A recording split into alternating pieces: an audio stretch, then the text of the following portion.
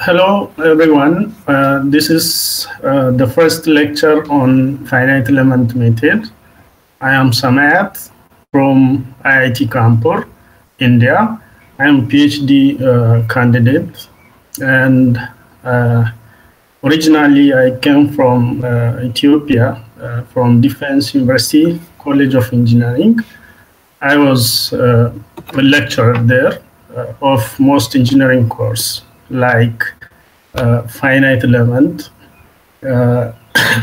machine element, most design courses actually, including mechanical vibration. So I'm going to present finite element method for online learners. So this is lecture 1. So I will start from the basic concept of finite element and taking a simple example for the first lecture. And I will reinforce this lecture by using some software packages for the analysis that will be in the next series. So let me start from the introductory part of finite element. So finite element is a numerical procedure for solving mathematical models numerically. So FEM is use some discretization method that we break down a given large physical volume or physical component into any number of discrete parts, and then using that the smallest element from the discrete system, we can make analysis on that. So it uses discretization that we divide a given element into a given structure into sub-elements, and on that nodes and elements will be created. So FEM is an approximation method actually. It is the solution which we are obtaining from finite element is not an exact solution, but it is an approximate solution to for a simplification of the problem domain. So approximations are introduced over each element to represent the behavior of unknown variables. So that our unknown variables may be of the displacement or the stress or the strain. Engineers model physical phenomena or physical structure by using some analytical description of physical phenomena, and processes are called mathematical models. In the mathematical model, we use some assumptions on the process, and which are characterized by some differential equations, which are partial differential equations or integral equations. Numerical methods typically used to solve engineering mathematical models, which is referred to as numerical simulation. So different types of elements are used. Some of them are bilinear elements, some of them are quadratic elements, triangular, and different elements are used. So accuracy of the finite element approximation is improved by using more elements. Actually, whenever we increase the size of discretization, means the number of discrete elements, the solution which we obtain from finite element is considered more accurate to the real values. So that discretization is one of the common method to get accurate solutions. So accuracy of the finite element approximation improved by using more elements to approximate the engineering system, or elements that involve more nodes to define the unknown functions or variables over the element. This is some of finite element mesh in some structure. Okay. common application of finite element analysis. In most real world, we use FEM for different applications, especially for mechanical, for aerospace, for civil engineering, for automotive engineering. In structural stress-strain analysis, subjected under static loading or dynamic loading, or for linear or nonlinear analysis, again for fluid flow analysis, for heat transfer, for electromagnetic fields, solid mechanics, soil mechanics, acoustics, biomechanics. In these areas, we use FEM analysis. Sorry. So these are some of the areas where FEM is mostly applicable in current era, especially in the area of aircraft. In the case of Boeing 777, Airbus A380, or in the area of sonic jets. And the most commonly known thing is the application of FEM is in the structural analysis. As example, the bridge, which is located in San Francisco, Oakland Bridge, which is before 1989, that was collapsed because of a design problem. Actually, it is not because of design problem, but because of the earthquake, and then finally collapsed. So this is the structure after earthquake. So which is made with finite element or finite element analysis made on that. Engine thermal analysis for automotive case. In this case, the questions are: what is the temperature distribution in the engine block? That is the question to be arised. And so how we can solve it, that Poisson partial differential equation will help us to solve the equation. So here we use partial differential equation of the mathematical form to analyze the temperature distribution on the engine block. Okay. This is electromagnetic analysis of package.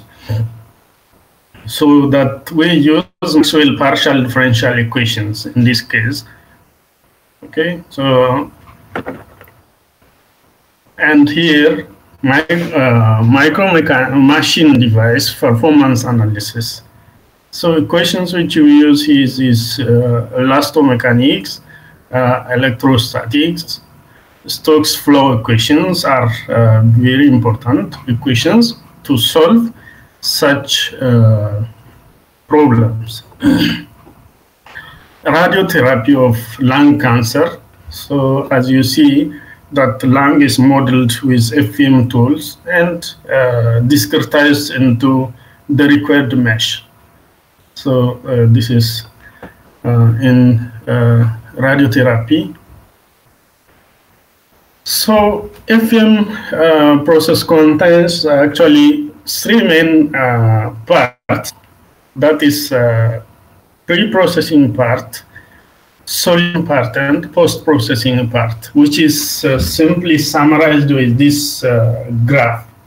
So in this graph, the physical problem will be identified first. Then that physical problem will go for mathematical model.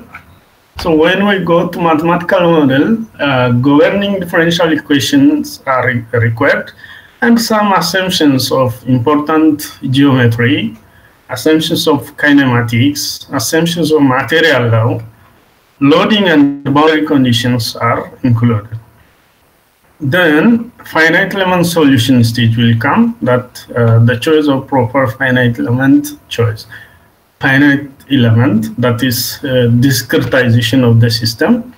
Then mesh density, the size of mesh per unit length of area, the solution parameters, and requirement of loading and boundary conditions.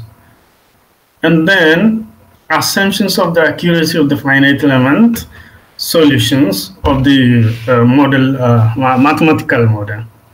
Then to interpretation of the result, that is post-processing zone. So the middle one is solution zone. The first one, region 1, is pre-processing. So in the post-processing, we will see the result, the final result after solution. So that interpretation of the result. What is the stress? What is the strain? Where is the stress located? So once the it is okay, then it will go for design improvement and structural optimization. If it is there is disagreement on the result, we refine the analysis and go back to the first post-processing phase, that we have to improve the mathematical model. We have to see all the aspects. Again here, if in the assumptions of the accuracy of finite element, well, actually this design process by itself is most iterative process, which can recycle until we get refined solution or the solution to the required level. We have to iterate the process from last to the beginning or from the beginning to the last. So that iterative process, this is FEM, finite element analysis process are most iterative process. This is some physical problem, which is a bracket, which is subjected to load W. Okay, so so how we can model this thing? That is the question. So in this case, we have to model this physical problem into some solvable form. As we see, the shape difference is there. There is some holes, some fixing position. So this thing all should be modeled with the help of finite element method. So what is the bending moment? That is the question. What is the deflection at the pin? So this is the pin. What is the deflection with respect to applied load here? So parameters are given. For example, the width, length, the Poisson ratio, the Young's modulus of material, and so on. All design parameters are given. So we can make this with FEM. So we model it with a B model, just taking the uniform cross section and applying the load at this tip. So actually this is a simple model. So with that, we can calculate moment at section AA is that W times L.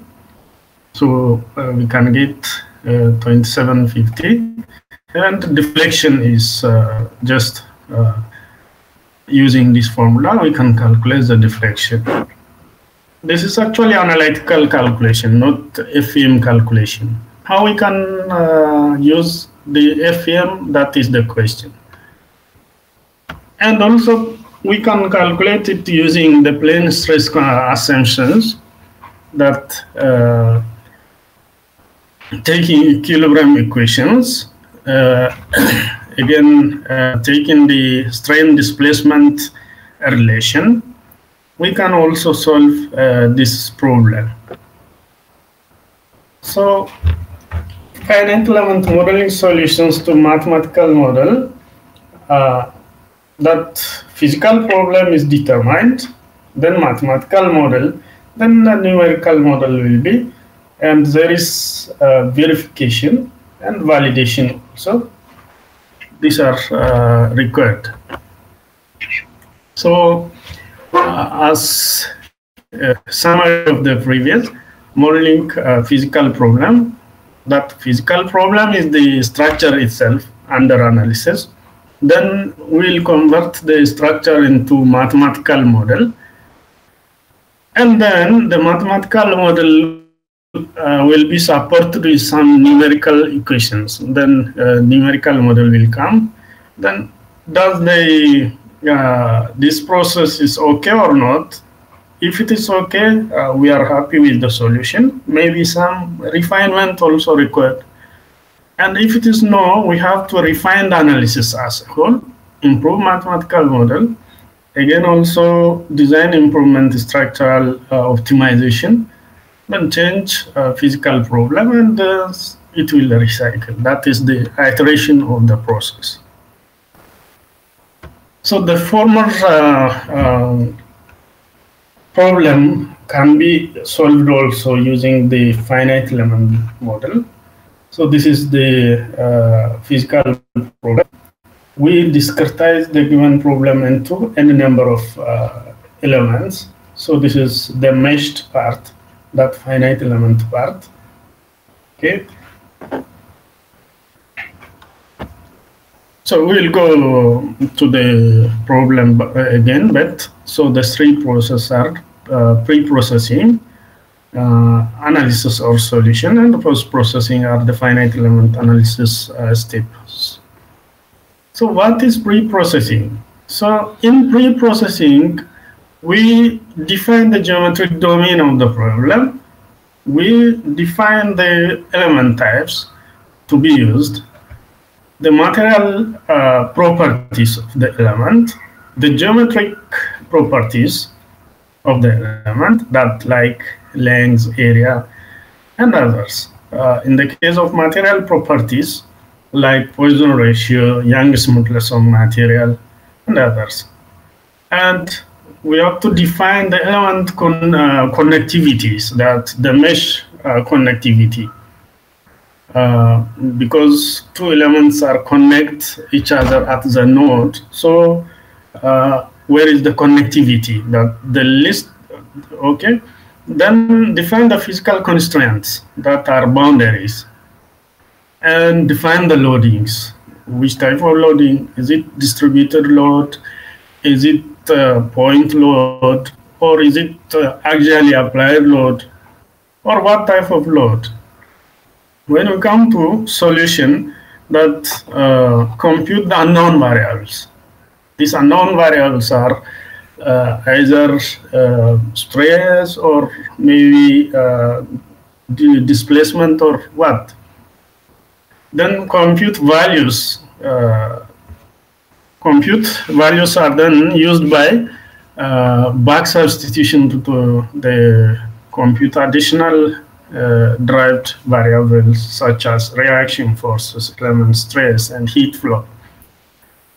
The post-processing is the final result extraction step. So which result we need? We have to know the last output which we need from our analysis, so that from the post-processing we can get or extract our result. So when I come back to the former question, so the domain is discretized into any number of elements.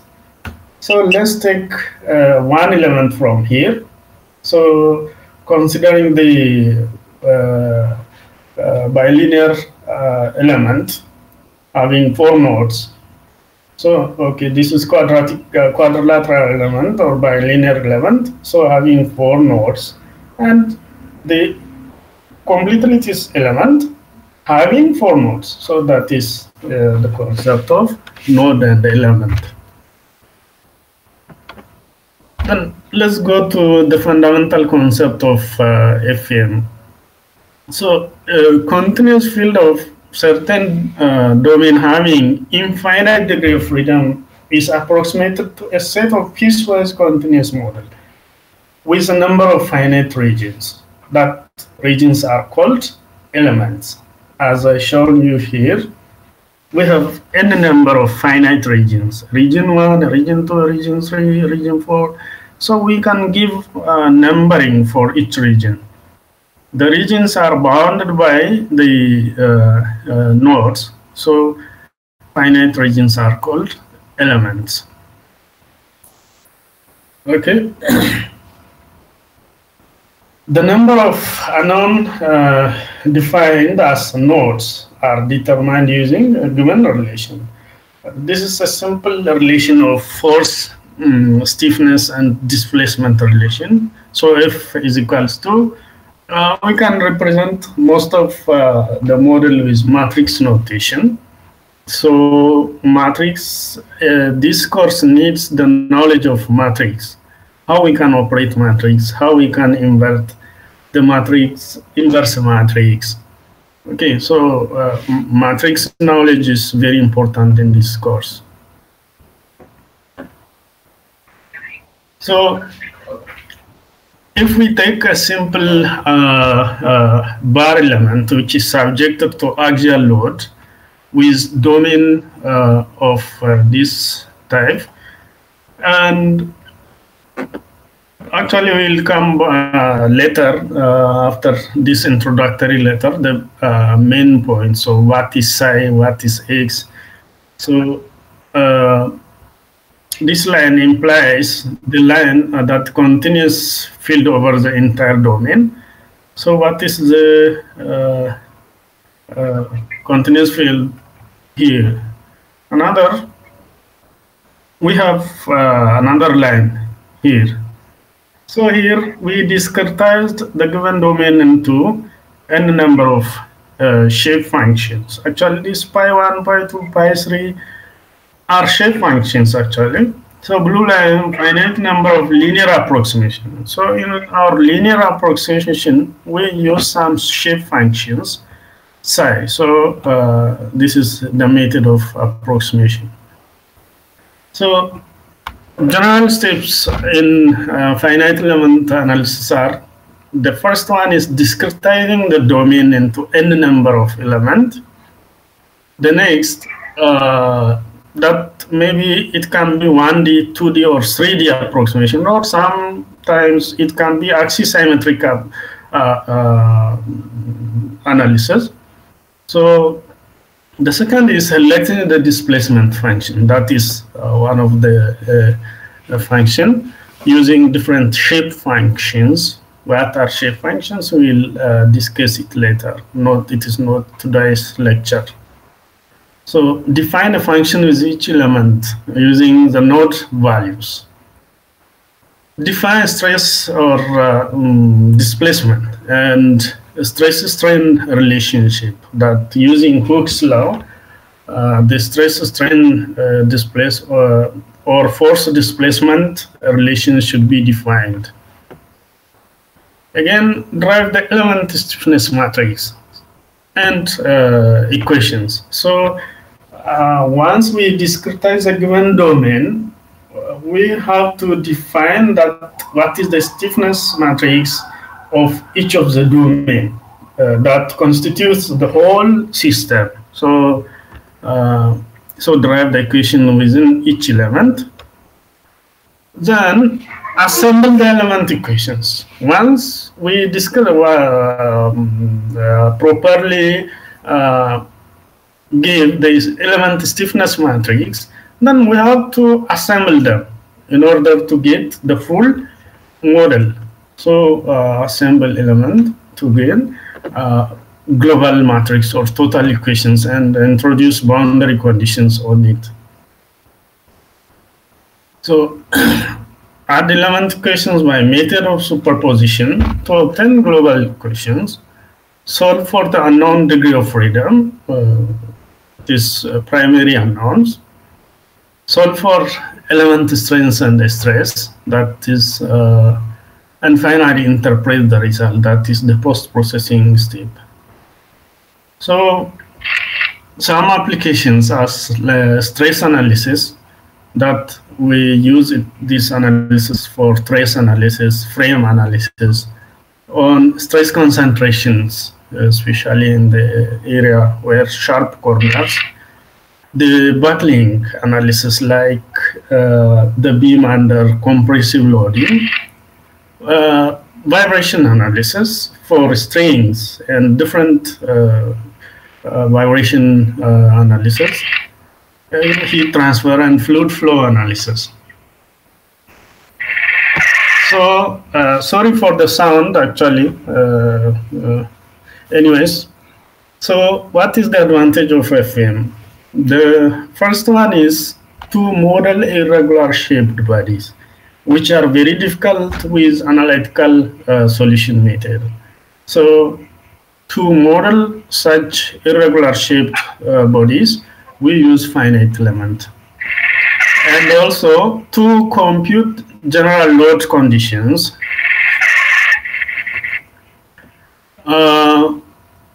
model bodies composed of different materials, like a composite material, is having two or more different materials within.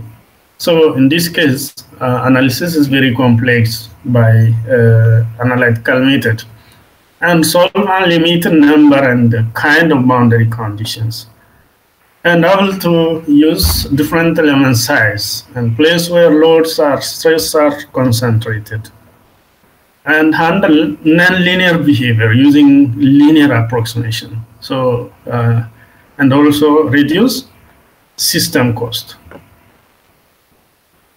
Sorry. So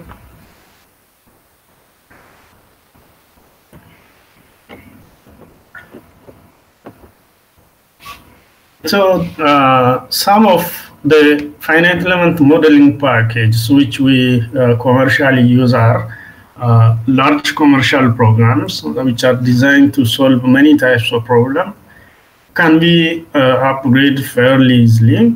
Initial cost is actually less efficient. So special purpose programs that are relatively short, low development cost, additions can be made efficient in solving their specific type of problem and cannot solve different type of problem. This is special purpose FEM programs.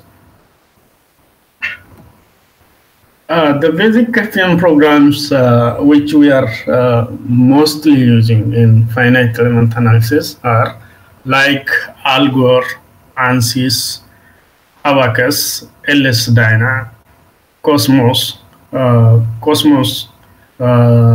Stradine, Image 3D, okay, Nastran, NISA also, SAP, okay, GT Straddle, Solid Model, okay. Fusion 360 are also the most important finite element modeling packages.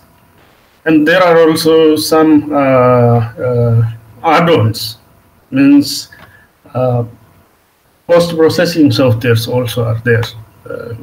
For example, we can call DigMath. Okay, so others are also. A simple example in FEM model, this is 1D bar model.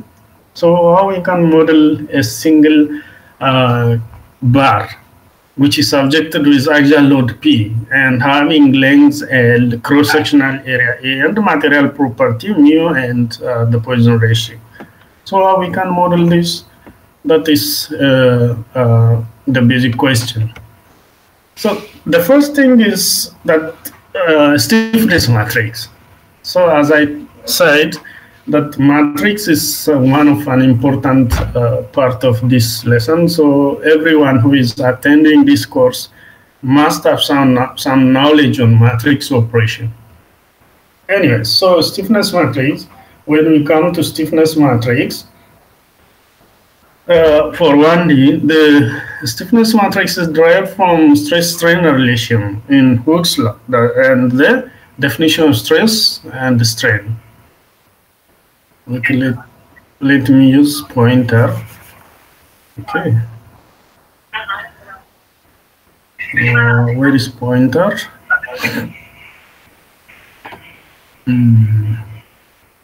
Let it be fine. Okay, so how we can make As you see here, it is continuous bar. So the first thing in finite element modeling is discretizing the given domain into n number of elements. So we must discretize this element into some number of elements, like doing like this. Okay. So, and each discrete element must have two nodes. These are nodes. Okay. So let's take one of the element. Let's take this element. Okay, this element. Then consider this is the element having length L. We can call that as some delta L.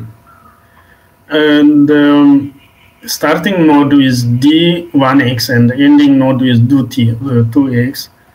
And the applied load at one node is F2 and at first node is F1.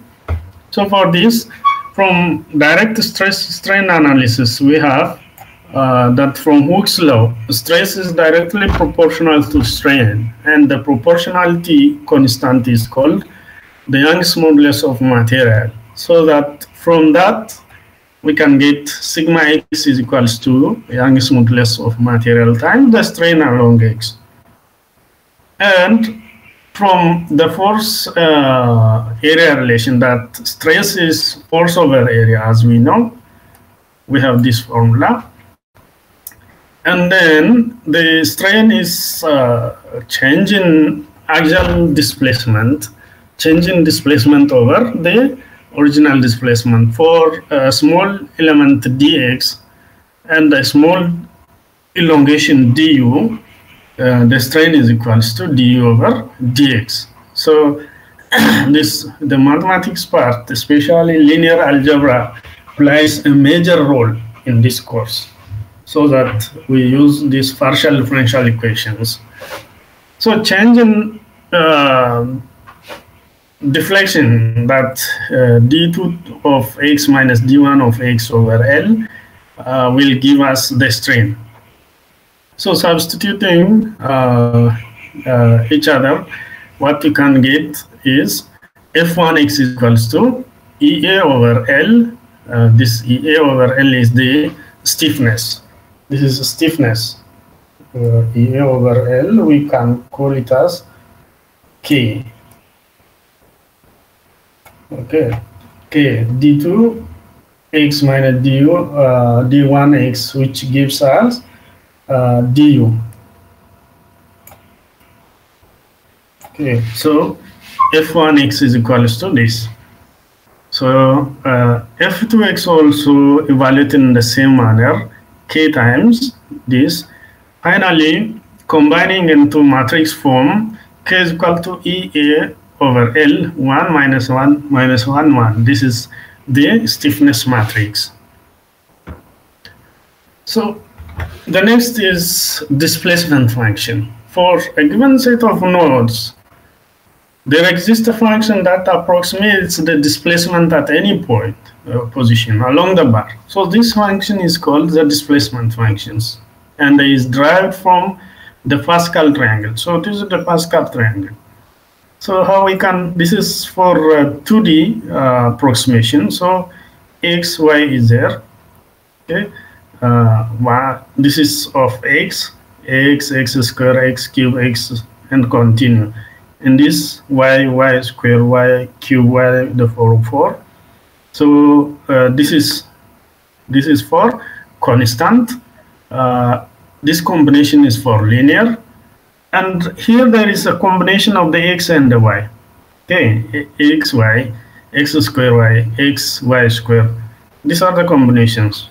Okay, quadratic, cubic, and quadratic equations. So we can take a displacement function from here. For example, for 1D approximation, considering we can take u of x is equals to a1, plus a2x plus a3x square plus, that means we are all here, that our bar is actually loaded number, so that we combine this portion. Okay, if the load is in the way, we combine. But if for combined loading case, we can take these regions. So this is for the approximate displacement function for our 1D bar case. So let's consider that the bar, bar is having only two elements. Two element means our discretization is two element having three nodes. The displacement function becomes a1 plus a2x plus a3x square. So a1, a2, and a3 are they are constants to be determined from some conditions. So how we can put this in matrix notation? So this is the linear equation, no, quadratic equation. For two elements, we use quadratic equation. So how we can represent this quadratic equation in the matrix form, that which is equals to u of x is equal to 1, x square. So this 1, x and x square is our limit is from here to here only. So we took this, okay. So 1x square, and this is a1, a2, and a3. So this is announced to be fine. So these are coefficients. So how we can find these coefficients? That will be the part of our discussion. So by knowing the distance to the nodes and displacement at these nodes, the equation become u1, u2, u3, which is equals to 1, 0, 0 for x1 is equal to 0, x2 and x3 are the distance to the nodes, and u1, u2, and u3 are the displacements. So 1, 0, 0, 1, x2, x2 square, 1, x3, x3. So this 2 and the 3 implies the nodes. For example, let me draw. Actually, it is already drawn there. I'll show you. For example, this is node, this is node, this is node. So this is x1, this is x2, this is x3. Okay, so that's why it is x2, x3, and so this is the model. So we discretize the given domain into two. So we separated the part into two parts. So determine the displacement. What is the question here for this problem? Determine displacement of material. It's A and B. Material A and material B, because this is assume that this is made up of two material having material property of E and 2E. Area is AA, the same, length the same, but the Young's modulus of material of this is different from this, so which is subjected with axial load P. So how we can solve this type of problem? So the first thing is discretize a domain with approximate elements. Element A, element B. Element A means for the first part. Element B is for the second part. So the given domain is discretized into two parts. So this is element 1, element A, this is element B.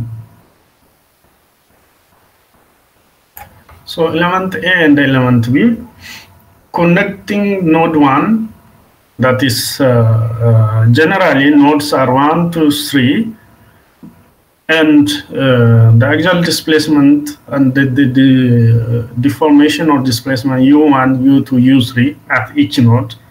So these are the variables to be find. We are going to find these unknowns.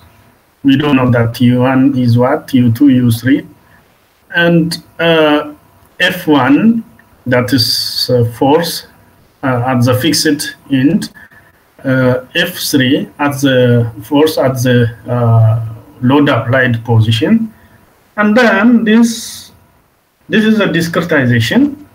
Then we further took each element. We took this element, that element A, and this is element B. So the node numbers are 1 and 2 for each. 1, 2, 2, 3. So U1, U2, U2, U3. So this is the method of discretizing the given elements and assigning nodes. Now, select the displacement function. For example, we selected the quadratic displacement function. This could, so A1 plus A2x plus A3x square, that will be taken. Then define stress displacement and stress strain relationship. So from Hooke's law, we have this formula, and from the strain definition, we have this formula. Then finally, derive the element stiffness matrix and the element equations. So the element stiffness matrix, K should be derived. We have to derive the K form or the K values. So that stiffness matrix for each element, for example, for element 1, E1, A1 over L1. Then for element 2, E2, A2, L2. So in our case, L and A are the same, only E is different. So E is 2 times. So this is for the first element, that is A element. We have no 2 here, but 2, 2. This 2, 2 means it is 2 times of E is 2 times, that's why. So this is element stiffness equations. Especially this one is element stiffness. This one is element stiffness for A and for B. And the next is constructing the stiffness, that superimposing the 2 equations, we can find the global equations. This is local equations, locally for each element. We considered these equations for A, case A, and this equation for case B. So we are going to superimpose these 2 equations together. Then finally, we get this equation, that is global equation. And unknown variables here are actually known variables. F3 is equals to P, that is already applied load. F2 is equals to F21 plus F22, which is equal to 0, not given. Boundary conditions. At x is equal to 0, U1 is equal to 0. That means the structure here is subject to is fixed here. This is fixed. So, in this boundary is known as this means x is equals to 0. Means deformation U is equals to 0. So that boundary is already known. As this, x is equals to L plus L, it can be 2 times L. That F3 is equals to P. So we have two types of boundary conditions. One is the displacement boundary conditions, and another is the force boundary conditions. So they are called as numerical conditions and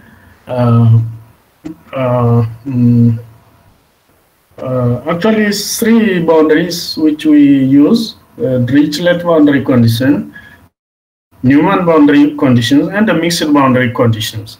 So displacement boundary and force boundaries are specified. Okay, so applying the boundaries and known parameters. Okay, so instead of F3 we can substitute P. Instead of this thing we can substitute 0. So then what you can get, actually F1 is at the point where reaction will take place, so that F1 cannot be 0. So F1 0P EE over L and the K matrix, and then displacement at A is 0, so that this portion is 0. So finally we can get F1 is equals to this, and U2 is obtained as U3, that is deformation at node 3, deformation at or elongation at node 2, node 3, and these are the solution. Solve for the element strains and the stress. That is also the next step. So from stress-strain relation as well as from the Hooke's law relation, we can get strain at